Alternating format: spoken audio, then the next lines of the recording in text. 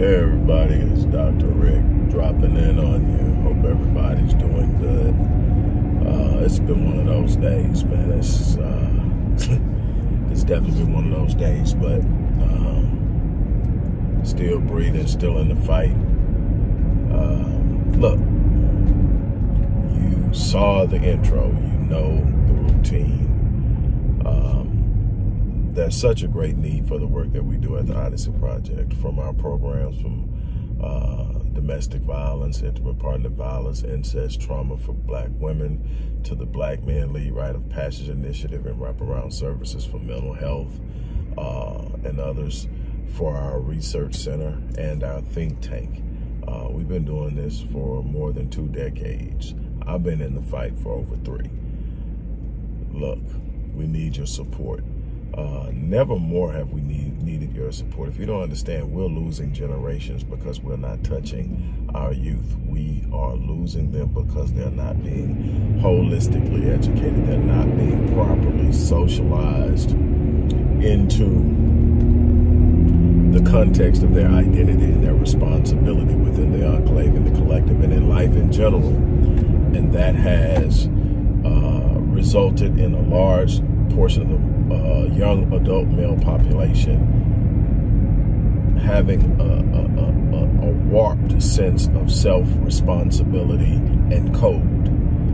I cannot stress that enough. So again, we need you to give. And maybe after this little diatribe of mine, because I'm about to get a little raw and be straight, you'll see the need again to support what we're doing. And if not, you know, you don't. And for those of you, this is probably the video where my subscriber count goes down. It's amazing.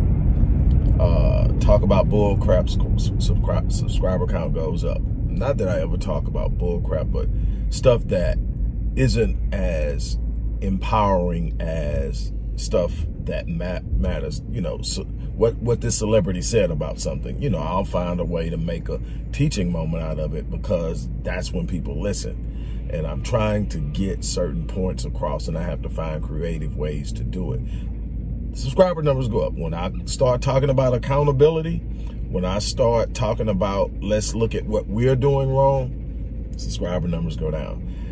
And I don't think we really understand just how much they're using social media to track how we behave, what we say, what we think, what we respond to. Let me tell you something. I've been collecting data off of social media as a part of research for 10 years. And especially YouTube and Facebook. Facebook allows you to download your entire history. Every post, every comment that anybody ever made on your profile, you've got it. And I've been doing it for years. I download my profile every quarter, and I've got all that data. And then I got software that breaks it down. It tells me what my people are thinking, how they are thinking, how they can be manipulated. That's the strategy that they're using, and they have far greater resources than I have. And so they're using it against us. We think we're, someone said something about 20 years ago. And I don't think it was new. I think it actually has its origins in the 1950s. But he said that power isn't forcing someone to do something. Power is having the ability to convince people to do something and then believe it was their idea. And I watch my brothers and sisters spew rhetoric and ideas and thoughts that they actually think they hold and don't realize that it's been inculcated into their mentality and psyche through a systematic infusion of faulty paradigms that are meant to disrupt, disarm, and so much more. And, you know, so when I make a statement, when I talk about something, I'm not talking about it from my feelings. I'm talking about it from years of reading, researching, conducting my own studies, looking at what studies are available in existence, extant studies that are out there now that I can sit up and observe and look at and see with some consistency certain behavior, certain patterns that work against us. Also see with some consistencies the small pockets of things that are working for us, and then make some assessments of the best way to try to use this strategically. This is what I've been doing for years. I'm not out here just jacking my jaws. This is literally, I just dropped book number, well, I didn't drop it yet, but I just started the pre-order for book number 26. I've been in this for a minute. I've been doing it for a minute. That doesn't count the thousands of academic articles I've written, research papers, themes, theses, dissertations. I've been in this thing, and I'm not saying that to get pats on the back. I'm saying that to try to lay the foundation of how I move and why I get so frustrated. So here's what I got to say, and it's not going to take long. Any black man that thinks it's a flex to say, I don't care about black women who get killed, with some form of it being because they chose this dude. I'm talking about specifically about intimate partner violence, intimate partner homicide. They chose this dude. They chose to do this. And the idea is that, you know, the idea, first of all, it's a form of victim blaming. It totally takes the onus off of the person who actually committed the act. Unless you walk in and saying, I know this dude is going to kill me, I'm going to go in and get killed. You didn't sign up for what you got. Now, you may have went into a situation, and here's the thing, because I have done it. One thing that Dr. John Howard Clark said once during what was supposed to be a debate is, before he actually started to speak, his first statement was, I only debate my equals, all others I teach. When I first saw that, I actually saw the video. More than likely back then it was film, it was a while ago. But I actually saw it, and I'm like, that, you know, I don't know what the term was then, but it wasn't flex. But I'm like, that's straight, you know, that's straight hard. You know, I'm thinking he's capping, you know, like he's coming hard and capping. He wasn't. He was being extremely reasonable. What he was actually trying to relay is, you can't come to me if you haven't, and debate me on any topic where you haven't put an equal amount of work, or at least on enough work to where we have the same level of knowledge about it and experience about it. You can't have a certain awareness and then I have 25 years of understanding and study, and we debate it. We can talk about it and I can teach you and you can learn, but you can't debate me because you haven't developed the capacity to develop ideas around it on a level that I have. And so when I first heard that, I'm like, man, that's a straight cap. You know, if I guess we were using today's terminology, you know, you would say that was a straight flex. The truth of the matter, it wasn't a flex. It was a very reasonable statement. And so when I look at situations like this, that's why I'll have one exchange or two exchanges with someone, and then I back off, because I'm not going back and forth with someone that by their very conversation is revealing to me that they haven't done what I've done. Because I have conversations with people who have opposing views and opinions, but I can tell by the conversation they are aware of what I'm aware of. They are viewing it from a different perspective, but at least they have the same awareness. When a person comes in and says certain things, I know they're speaking solely from how they feel about it, something that's been inculcated into their psyche through some form of propaganda, through some form of social engineering, through some form of construct that is designed to feed them information that works against them. And let me be very clear about this. Any mindset in which the black man does not regard the pain of the black woman as being a problem is backwards, it's counterproductive, and it doesn't reflect the leadership that black men constantly want to claim. As a leader, I'm responsible even for the people that I'm looking at and shaking my head at because of some of the decisions and moves they're making. That's leadership. I don't get to just say I'm a leader and lover of the ones that do what I want them to do and act how I think they should act. That's not leadership. that's just finding a vein where everybody is doing what you want them to do and jumping in and claiming something. Leadership is the ability to move in situations where everything isn't what it should be, in the ability to change the culture.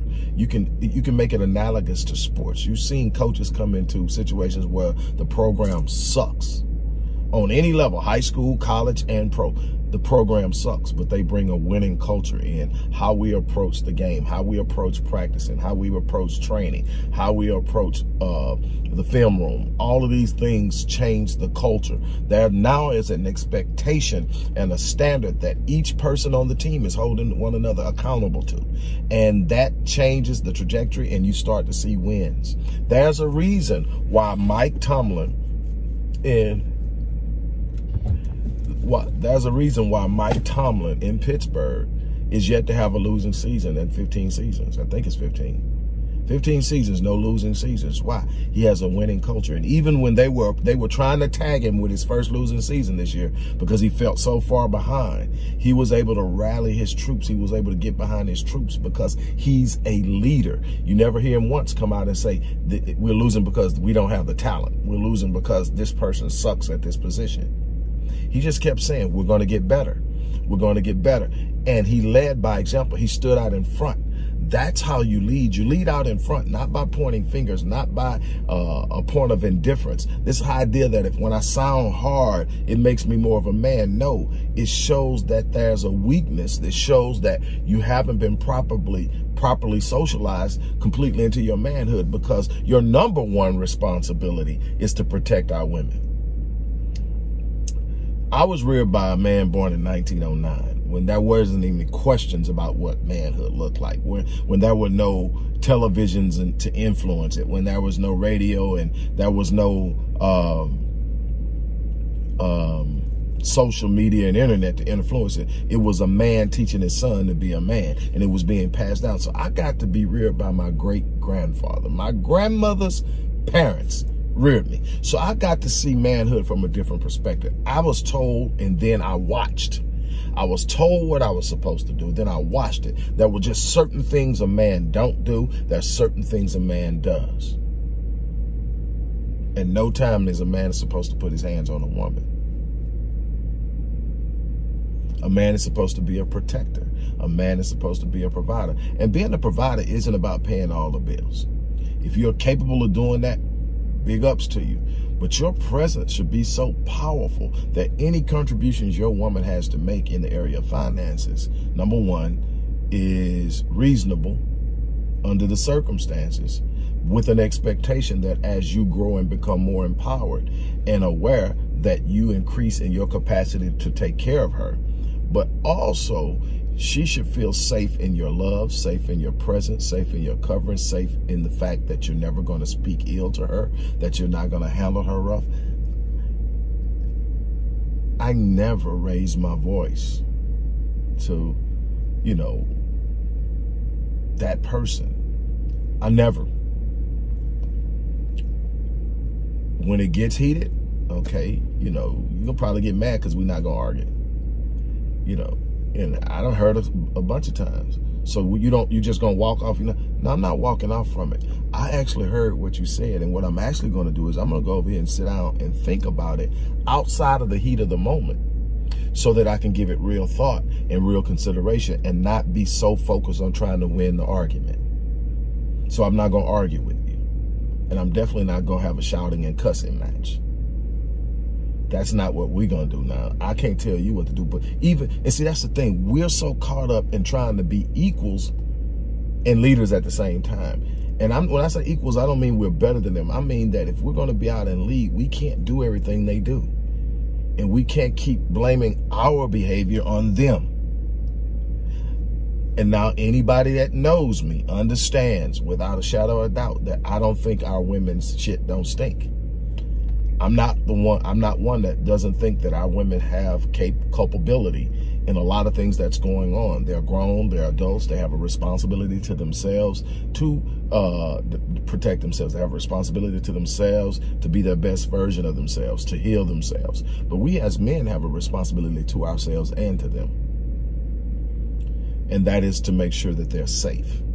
And anytime that they're not safe, the idea that because they chose to be around a person means that they don't deserve it. So if you don't care about the person who dated this person that killed them because they chose to be with this person, and I'm gonna get to something in a second, what about all the family members that lost them? What about the children they left behind? Do you care about them? Do you care about the situation it created? Do you care about the ecosystem dynamic that's going to flow out of that missing person in that family dynamic? Do you care about that? Or is it all just chalked up to her?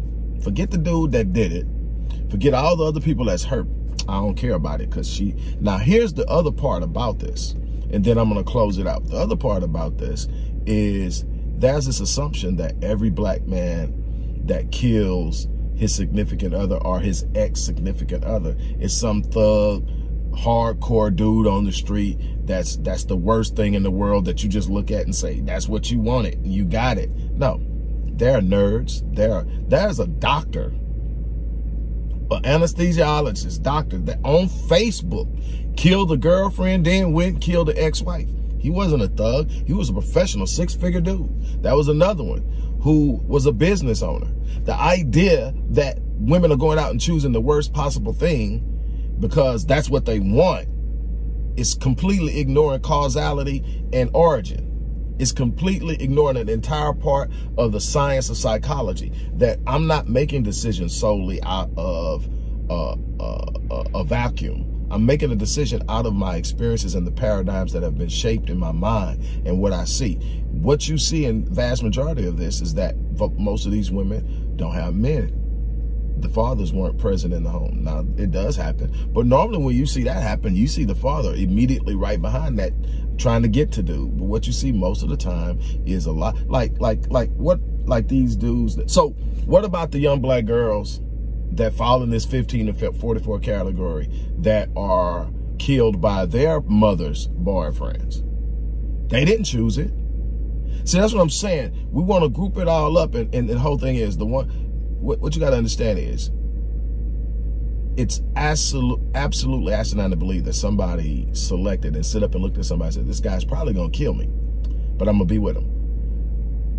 That's not what the mind is thinking at the time. The mind is searching for something that the soul is yearning for. And there's a confusion because there hasn't been proper development, proper nurturing, proper love, proper affection, more than likely from a man. So they are seeking it the only way they know how. And the crazy thing is the thing that's hurting them the most is the thing that's more likely to be gravitating to. It happens all the time. It happened with men too. Men end up marrying women just like their moms, even if their moms were someone they couldn't stand. And so it's funny. I wonder if it's going to be a situation in which the guys that sit up and say they don't feel bad for women who get killed, or do you feel bad when it's a woman killing a man? My thing is, most of these situations take place after the woman actually comes to a point where she starts to realize who she is. She starts to develop a sense of self-worth, self-value, self-esteem. And she realizes she no longer wants to be in that. And she decides she's going to do something better with her life. The thing she should have known in the beginning, but obviously she didn't because she's discovering it now. And so she's walking away. So you can't say it's what she wanted because she's actually discovering it's not what I want and I'm leaving. And that's when she gets killed. Now, again, I'm not talking about one or two incidents. I'm not talking about what I read in the news. All this stuff comes across my desk because of what I do. But I'm talking about the past. But I'm the person who sounded the trumpet about intimate partner violence and incest in the black home, in the scientific world, where there were no studies about that isolated the unit of analysis being black women. I sounded that. I initiated that because it was too many black women coming into my office to see me that had been molested as children. I'm like, what the hell is going on? Come to find out, it's the elephant in the room. So you can't tell me that coming out of something like that doesn't create an issue. And I'm speaking on it from a point of research, but also the fact that I've helped over 1,000 black females get to a better place. I've helped over 1,000 black males get to a place. I've been in this work for a minute.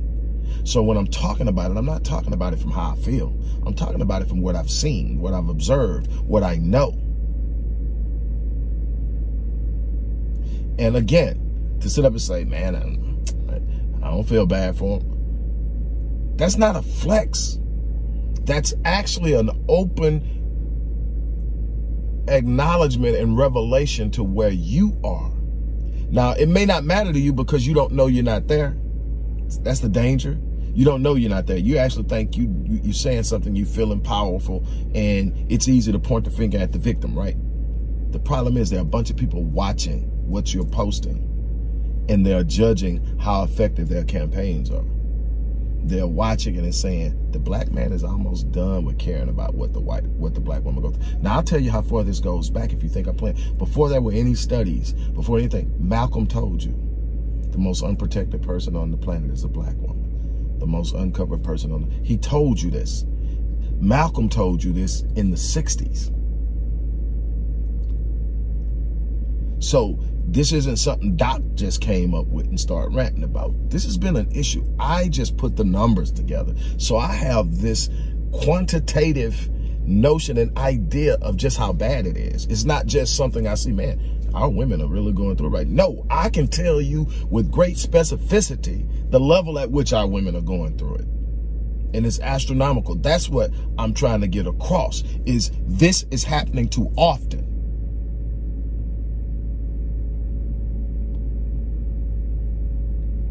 And I can sit up and say this because I go just as hard in the paint for our brothers. You know what? When one of our brothers get killed by a cop and they start pulling out his rap sheet, I don't sit up there and go, well, he's about that life. It caught up with him. No, in that moment, did he do something that deserved him being killed? I don't give a shit about what happened before that. Did you have a right to take his life at that moment? Absolutely not. When you can sit up and take mass shooters into custody without incident, you mean to tell me you couldn't deal with this unarmed black man? So it's not just Rick caping for black women. I cape for black. And I'm going to call shit on the carpet when it's time to call it on the carpet. You're going to be who you're going to be. You're going to think that shit. I visit cats in the prison. I counsel cats in prison. I counsel their families. All of them thought they knew every damn thing. Couldn't tell them shit. I'm going to tell you this. You can believe it. You can take it however you want to take it. I'm not arguing. You can say whatever the hell you want to. You get disrespectful on my channel, I will block you. But your opinions are welcome. You say what you want to. I'm not coming back and I'm not defending shit on this video. I said what I said. But let me tell you something. Until we get to a point where we can hold it down as men, it doesn't matter what our women are doing. They gladly give our women access to things and places in their society they don't give us access to, because it doesn't matter how much she makes. Do you realize that we are the only race in which our women pretty much make what we make? Our median income as black men is $44,000. Last I checked it may have ventured off a little bit one way or another, but $44,000. Black women are 42 and something, almost 43,000. They're right there with us. There's tens of thousands between other men and their women in their race. White men out-earn white women significantly. Asian men out-earn Asian women significantly. Latino men out-earn Arab men across the board, except for us. You know why? They purposely set that up. They commodified us, but then they brought our women in and gave them jobs that should have been giving us so that we could take care of our homes and we can maintain the balance in our homes. Whole nother story. And we both bought into that. Both black women and black men. We are constantly looking at and blaming black women. And again, there's some culpability there. And one of the ways that there's culpability is how we easily bought into the don't need a man mentality, because they commodified us, then gave you money. The commodification of the black men is they took all of the richness and the value out of the man and said, he's only for paying bills. And then they said, but here, now you can pay your bills either by being that bad beast of a go-getter and you getting your paper. You don't need him because he's a commodity and I got money. Or if you don't have no drive, you can get on government assistance, get in housing, and live and be ghetto fabulous. And you still don't need them because you got everything that the commodity would pay for. And with black women, I earn almost as much as you do. And in many instances, once you get to a certain level, she's out earning. All of this stuff is not an accident. We've got to learn that. And a lot of the ways that our men feel about our women is because of that. Because they tried to put our women in a space where we're competitive with them, we don't see them the way we should. We see them as competitive. We see them as equals. Hey, you trying to take my job, you trying to take my place, you know, and then you got a lot of sisters acting that way. You know, I deal with a couple of them every time I come to the shop, just bumping and talking crap to men like they're men. And the moment that a man doesn't have that standard and comes back at them, then they're looking around at the other men to defend them. And I'm like, hey, I'm going to talk to him, hey, bro, you know, ease up. But then I'm finna go talk to her. Hey, you don't get to step in his space and handle him the way a man handles him and expect him to be okay with that. If you want to be treated like a lady, act like one. They don't like me here sometime either because, again, I'm going to tell the truth. We're not going to get anywhere with everybody saying, man, I understand what you're saying. A brother, we had a conversation here last night. Brother said something that made a whole lot of sense. All this shit started in the early 90s when they started that you need to keep an open mind. Bullshit. What they were actually saying is you need to lower your standards. You need to let everybody do whatever the fuck they want to do. Don't say nothing. Let it go wherever it goes and everybody get what they get and do what they do. And that's not how societies operate. Societies operate on code. There are behavioral codes. Watch any other species on code. Lions will kill another lion getting off code. Hyenas will kill another hyena getting off code. Those are species. They survive together, but somebody's off code. They're putting the rest of the pack or the pride of the herd in danger. Everybody's off code. Everybody's self-indulged. Everybody's about them. So it's easy to see why black men are sitting up saying, I don't care. But it's not acceptable. It's not a flex. It's a flaw. And it is what it is. I said what I said. I'm not coming back to defend it. And that's the end of that. So on that note, look, I'm going to get ready to get out of here. As I said before, what we need to be doing is investing in the preparation and preparedness. One of the reasons we got so many men out here is we didn't socialize them. We didn't prepare them. We didn't move them into manhood the right way. Too many missing black men. 1.3 of the 1.5 missing are in prison. I know where they at. They not missing, they in prison. They say 1.5 million missing. No, 1.3 of them in prison.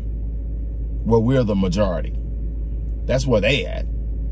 Now, the others are checked out. Some of them on drugs. Some of them got mental health issues out there. A bunch of other things. Some of them just ain't no good.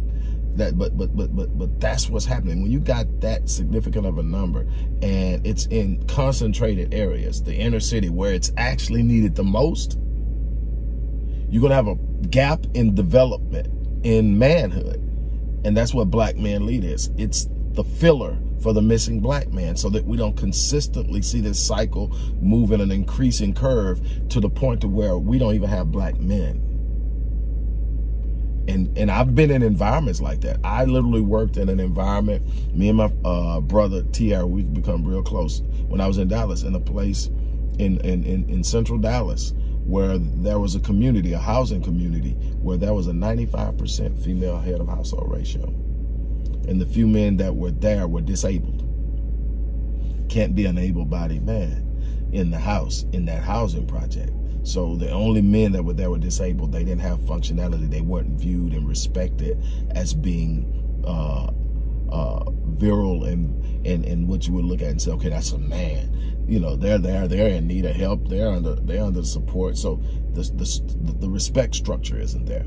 And they literally needed an influence so bad, they offered me to move my office into their office. There's the apartment complex. One of the entire apartment buildings were made into the community center where I would go and I would work with the youth.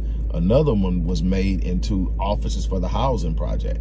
They actually had housing offices on site for people to come into and fill out applications right there.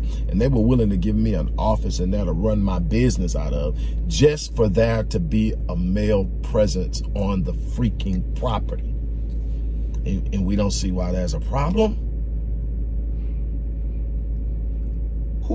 If I'm 10, who am I looking at to determine what I'm supposed to do as a man? My mom can tell me what she wants from a man. She can tell me how she want a man to treat, but she can't show me how to be that. She can't show me what to do or why I'm feeling a certain way when I start to go through puberty. When I start to develop a deeper voice, I start to become stronger, and I get a little bit more agitated and irritated quicker because of the rise of testosterone in my body. That's what dad does. Hey, son, you know, hey, you're getting a little stronger. I don't want to see you pushing your sister around. That strength that you're actually developing where you're getting stronger than her, that's not for you to go push around and beat up on you. I know she's been handling you for a while, but that's not what that's for. That's for you to actually defend her. That's to make sure nobody harms her.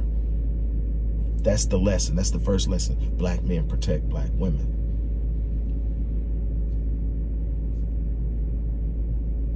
One thing black men don't do is whine. And I'm not talking about sitting up and saying nothing bothers you.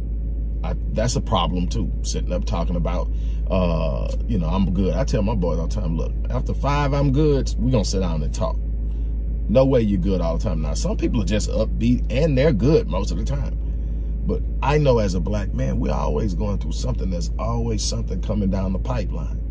And we need somewhere to talk. We need to be able to admit, I'm not feeling good. I'm not up to par. I'm not myself. I'm not okay. That's not what I'm talking. I'm talking about sitting up. It's everybody's fault and oh, woe, it's me. No, we're going to have to stand up, square up, and get our shit together. Because this is the truth. At the end of the day, we're only going to get as far as we can physically lead our women and our children and our elderly. And we're going to have to collectively come together as brothers and stop competing with one another, and definitely stop competing with our women. On that note, I'm out of here, you guys. Have an unbelievable day.